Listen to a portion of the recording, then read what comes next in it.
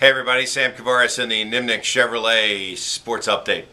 It's interesting for the Jaguars as they take on the Lions this week. The Lions are certainly a disappointment in their own right. Everybody thought that they would really contend this year, and they come in with a losing record. The Jaguars keep getting in their own way and tripping over their own selves, and although they probably played their best game of the year against the Packers last week, still came up with a loss. What's interesting for the team now is that you've got Matt Stafford and Calvin Johnson coming to town. Now, Johnson is not 100%, but at the same time, the Jaguars' defensive backfield is decimated. Lowry won't play. Rasheen won't play. Derek Cox is a game-time decision because of his back. So, I mean, they're going to be, doing with backups in terms of Will Middleton and Mike Harris. Przinski will start at safety. So, this is a very different. While they've performed pretty well, I mean, it's the next man up. But you really got to have that attitude.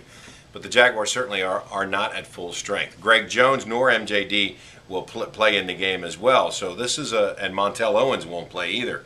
So this is a team that continues to be beat up, but they've got a couple of games back-to-back, obviously Sunday against the Lions, and then the Thursday night game coming up against the Colts, which you can see on Channel 4 as well as the NFL Network.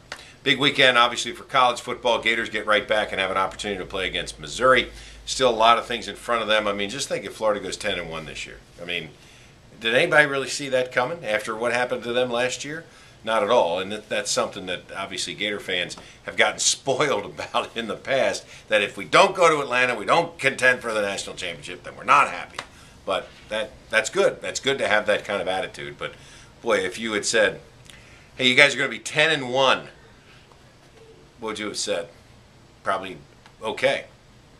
Georgia still controls their own destiny, obviously, as the Dogs have 2 SEC games left, and they'll be favorites in both of them. And if they win, they will end up in Atlanta.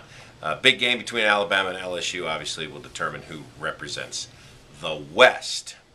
Boy, it's been great high school football this year. It really has been. First Coast remains undefeated. Fletcher finds out, as good as they are, that they're going to have to travel in the first week. Bowles wins the district again. Just a lot of really good high school football as we come to the last week of the regular season in Florida. And how about Camden County going over to Lowndes and beating Lowndes over there pretty soundly to remain undefeated? I'm Sam Kavaris, and that's the Nimnik Chevrolet Video Sports Update.